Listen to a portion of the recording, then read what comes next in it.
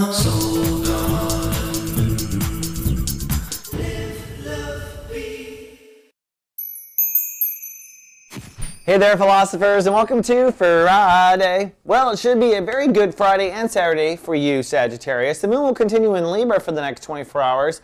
That puts your heart online and available for your social life. Easy to connect, go out and walk among your people, walk into the village life, whatever it is you're doing out there exploring and having a good time doing.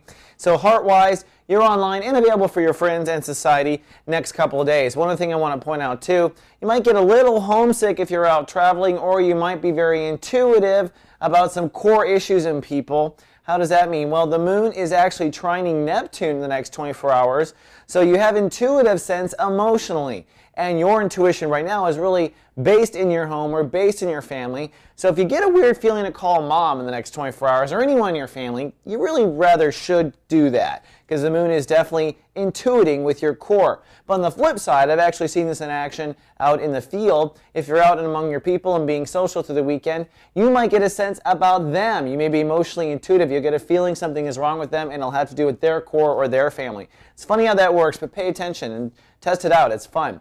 Now on Sunday, chance of storms, frankly. The moon will move into Scorpio, pulling your emotions back into your house of karma. I'm best guessing that between Saturday and Monday, you might have some really funky dreams as well.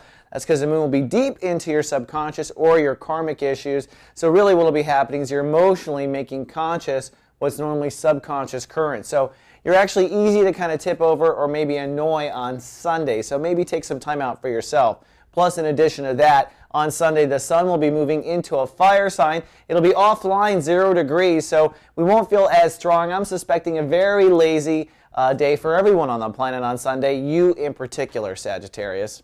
All right, well, that's all we have for the weekend forecast. I hope you have a good one. I'll be back on Monday with more, and until then, live, love, be.